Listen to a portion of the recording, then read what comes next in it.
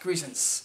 This may be a very controversial video, so I'm gonna title this video, "This may be a controversial video."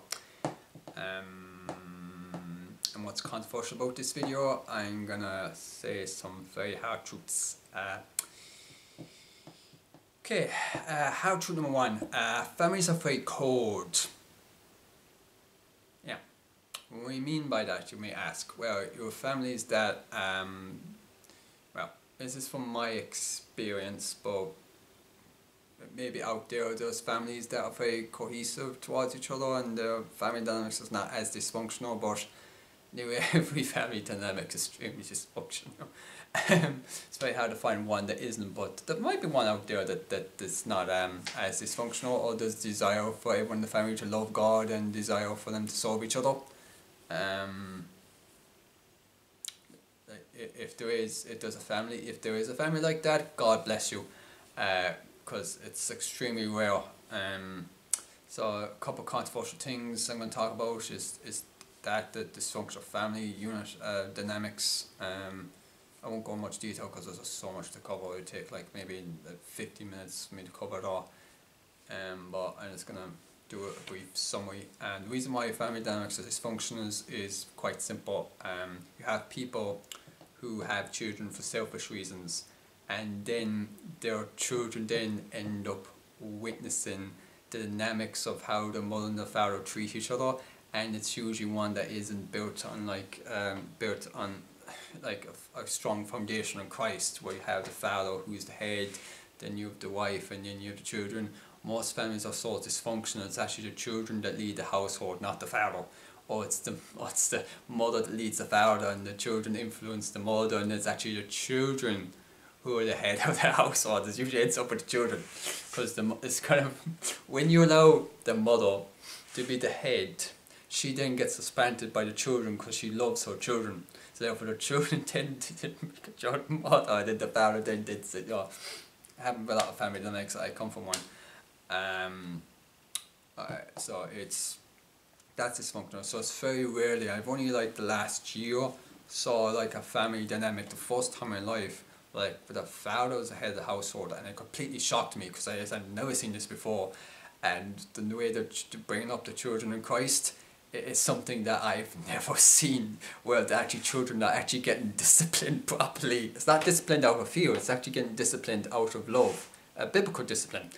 It teaches the children boundaries at a very young age, and it also tackles the children's sins, so the children don't become too covetous, or they understand right and wrong at a very young age. So any manipulation things are just completely cut out, because both parents are a team. So what happens is with children, because children are very eyes like this, children can see if there is if both parents aren't in same wavelength. So if there isn't any clear authority in the household, then the children then can pit one person against another person. Because the father should be the head of the household, then the mother, and then the children, but now it's mostly children, mother, father, and it's sad to see that case, and that's why you have many generations of men, because they weren't brought up with clear male father figures in their life. They develop more feminine traits because they're more influenced by their mother. If you as a son were more influenced by your mother than your father, like example me, I was more influenced by, say more my mother than my father, but actually more by the television. You know, so TV mostly influenced me. To a more extent, or maybe outside other members in the extended family, but you as a son, your father should be the number one influence in your life as a father figure. When you look at your father, that should set the example of how you then are to behave as a man when you get older, and well, a daughter, vice versa with the mother.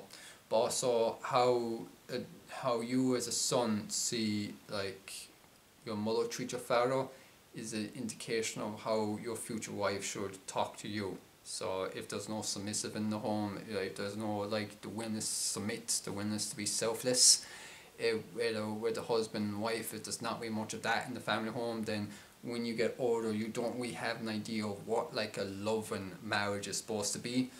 I had an example of what a stable marriage is, but both my parents eros love each other. They both filial love each other,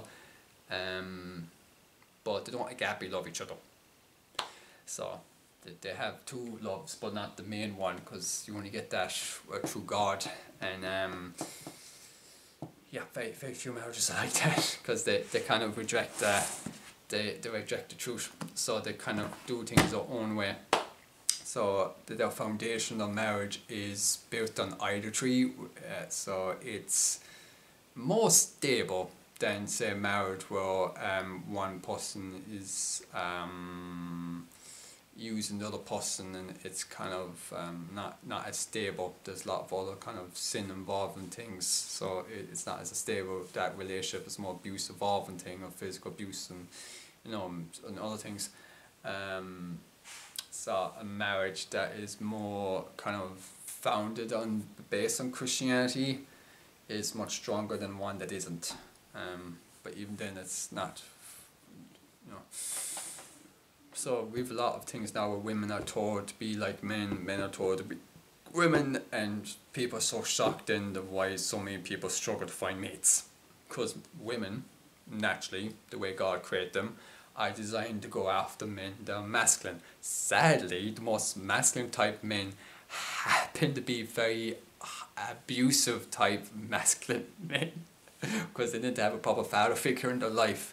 So yeah, so they're more aggressive, they show more type masculine traits, but not the good kind. So those women tend to be attracted because they tend to be more leader, they tend to be more kind of in charge, but they have no idea how to treat a woman. So that's the thing, because they weren't brought up in a home where they had an example of how their parents interact with each other. So they have like masculine traits in them, they have like the ability to lead, because any man could, if he's put to work, after work, sacrifice, and it develop like masculine traits. But the thing that's missing is that if it's not masculine traits that are founded in what a godly man is, because you can have a godly man that has like strong masculine traits and leadership qualities.